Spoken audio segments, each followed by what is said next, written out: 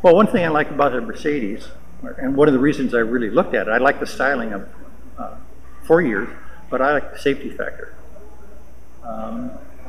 If you really look at the car for what you pay for it, the safety factor, there's others probably as highest rated as these, but I buy them for the safety factor. I'm not trying to impress anybody. I don't care what they think about what kind of car I drive. As long as it's a decent looking car to me and reliable, that's what I'm looking for, and that safety factor I think is critical.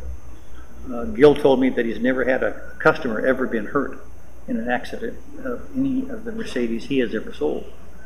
I was talking to the receptionist, Diane. She told me she gets calls every day. People have been in wrecks, and she will ask them the same question. Is anyone hurt? She's never had anybody hurt in one of the cars.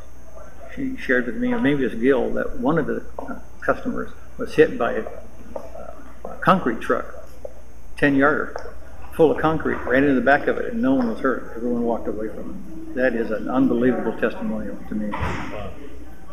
So how do you buy that protection? I think it's worth it.